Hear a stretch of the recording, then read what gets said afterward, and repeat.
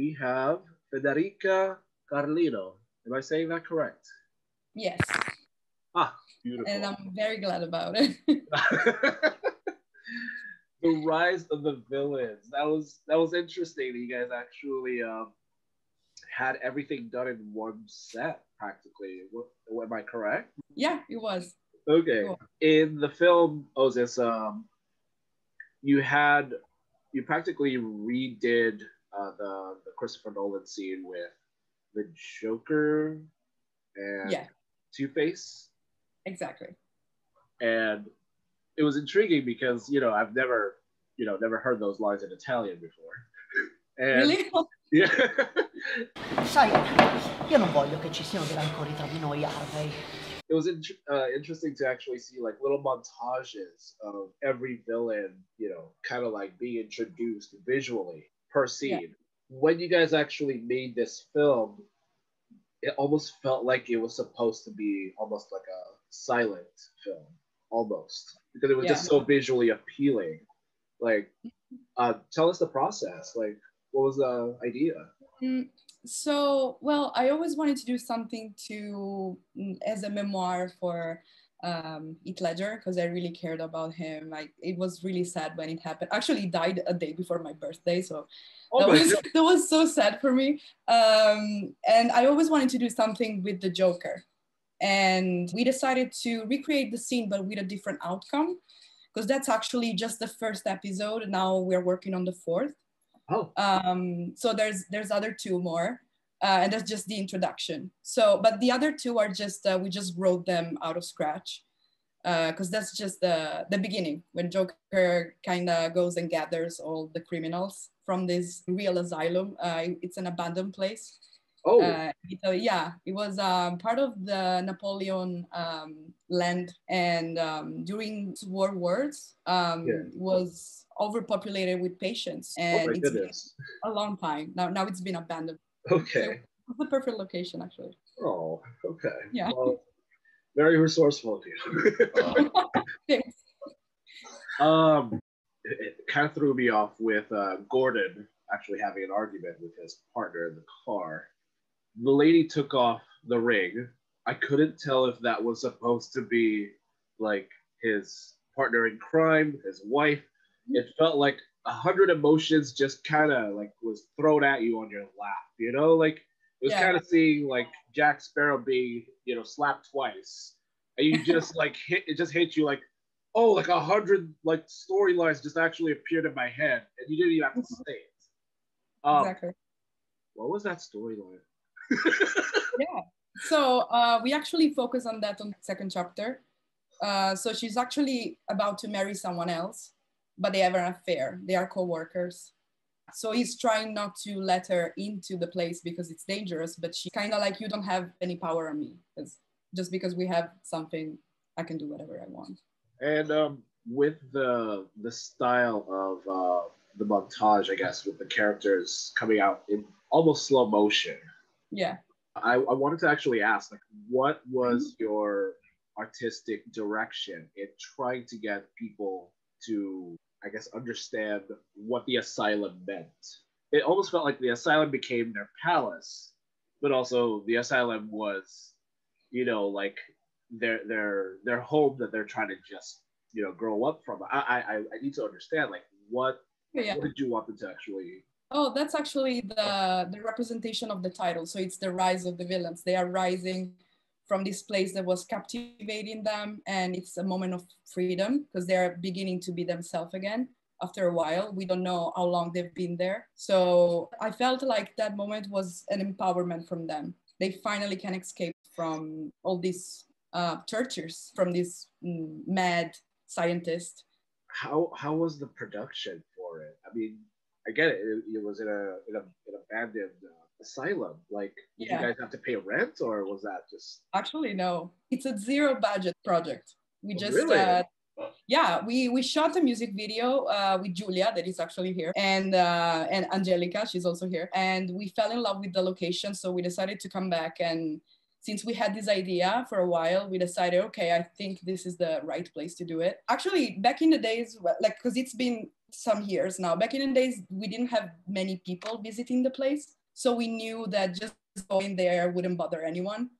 And actually police officers were going around and picking up and asking us, oh, what are you doing? And they were very interested in it because it's not really like LA that wherever you turn around the corner, someone is shooting something. So seeing someone that is actually shooting a short, it's something magical.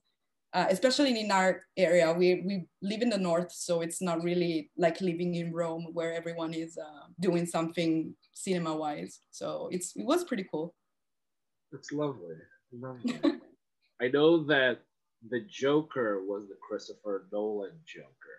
Yeah. What were the other styles that you actually had? Like, were they taken from any other like sources for Ivy look? Harley was from a video game called Arkham Knight that Julie actually really likes. So she loved the look. She showed me the picture and I fell in love with it. So we went with that. Well, of course, yeah, Joker was from that, and all of them were like the basic look that everyone knows because we wanted people to immediately recognize them. And then later in the series, we kind of changed the styles with our own preferences because at this point, everybody knows who's who. So we can change the look now. I think it's just the very basic looks. Like, for example, the Riddler is the very common one that everyone knows from any version.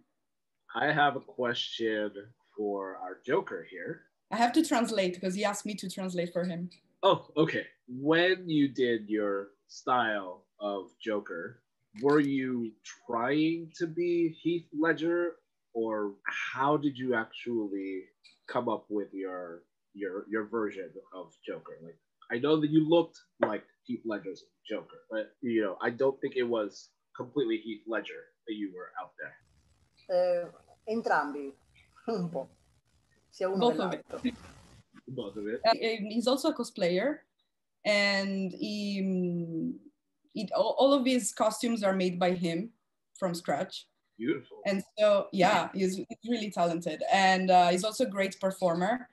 And I liked him for that. And he added both. Yeah, I can see both Heath Ledger and his own acting style. I hate to admit it, but I kind of felt like I felt a little, Goodfellas. Okay, for our Harlequin, was that your outfit also? Are you a cosplayer? No, I am an actress, but I had a lot of stuff, and I put together all those clothes, and I create the look. Okay, lovely. I actually had 2 pair of tights, one black and one red. Ooh. Up my legs.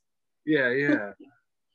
Oh, and let's say that also the location was really chill, even if it was around, I think, I don't remember, probably May, right. But it's pretty humid. So she was freezing a lot.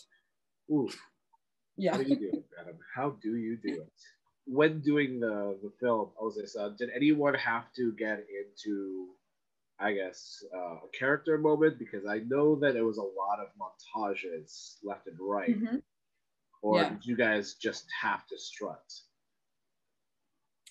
No, I mean, we had it on the script, so it was actually good for them because they were warming up, and I just let them do. It was kind of improvised because they said just do whatever you think your character would do at this point, and they gave me what I wanted. They acted pretty good.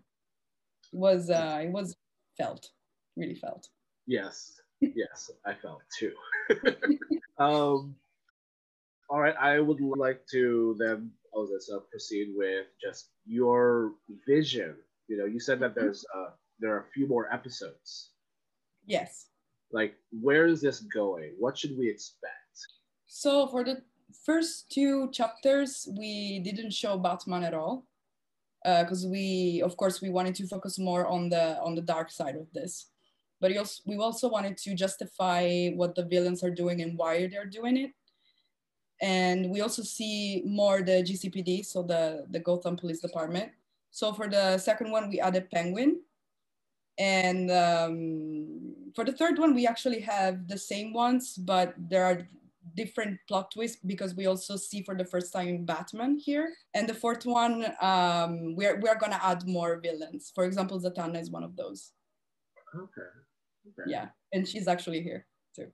Oh, hello. Angelica. Hi. I am so sorry that all the female characters in Batman do not wear pants. They do in our show. Exactly. They do here. Good. They do. Oh my goodness. Okay. I would like to ask the actors, like, what was their favorite part of the production? Oh, I'm curious about that too. Me and Federica also made some costumes, like the Riddler jacket. We painted it, or we made the Scarecrow mask. Oh, okay. By ourselves. So it was very fun to do that. Oh, It was amazing. Yeah. Yes, the best part for me was screaming during the scene.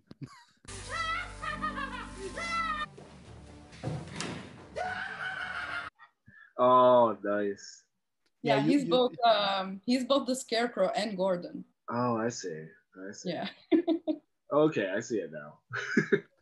The location helped us with the screens and the crazy stuff. Oh, lovely. Yeah. It was very, I don't know, I had chills in some of those rooms. It's a cool place with abandoned, creepy beds. And like there were some teeth in a room. Wait, what? Yeah, that's true. Yeah. Yeah, you can see it. Oh my goodness. Yeah. There was a lot of medical stuff on all over the place, and somebody took something. That's the real strange part. Not that you find it, that someone take it. That's the problem. Oh my God. It was very creepy. Yeah. They still own the files of the patients with the data and everything because it's just there. Wow. Would you like to add anything else before we end? Was this the Q&A? We started production for the fourth chapter a year ago, and COVID stopped us. But I managed to fly to Italy to finish. So now we are planning a couple more. Okay. And yeah, I mean, we're loving it actually because we didn't think like it was just supposed to be one chapter, but after all people enjoying it and asking us for more, we decided to go on with that. So. Oh, that's lovely. Yeah, it's such a nice experience every time. Okay. I mean, how are you guys actually getting around COVID and filming now that you brought it up? Well, for me it's very difficult because I used to live in Burbank, so I would have just couple breaks during college. But now I don't even know when we're gonna be able to meet again because it's been a while now. I hope you guys actually do well. If anything, just like break a leg anytime you can. It is really hard to actually make a film out there right now. If, whenever like COVID is an issue, definitely when COVID is an issue. So thank you so much to the entire cast and Federica. It was lovely speaking with you. Same here. Thank you so much.